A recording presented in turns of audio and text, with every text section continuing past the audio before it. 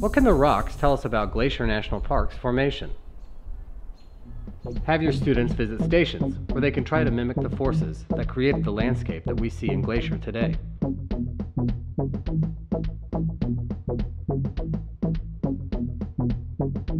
Have students partially inflate a garbage bag. Lightly tie off the end so that no air can escape. Lay it flat on a table and slowly pour sand into the center of the bag.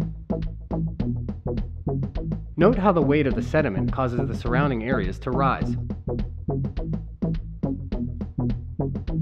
Facilitate a discussion on how this type of deposition on the shallow seafloor might affect surrounding areas.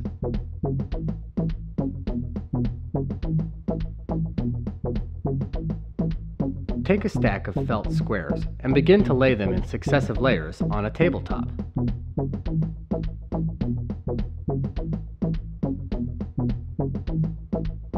Facilitate a student discussion of the sediments that make up material for mountain building.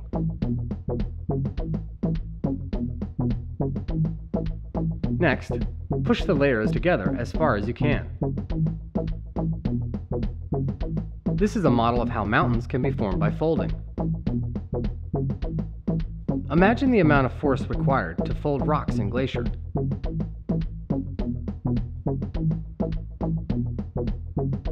Have students make a short stack of squares out of a light material such as foam or balsa wood. Next, push these squares together. This is a model of fault blocking dynamics, when harder materials are compressed by plate tectonics.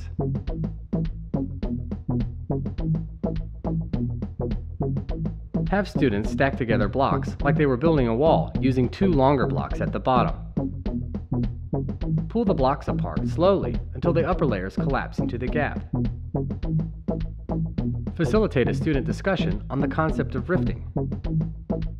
Can they find examples in the park? Glacier's rocks tell a unique story of the tremendous forces of geological uplift, mountain building, and overthrust events that provided the foundation of Glacier's natural beauty.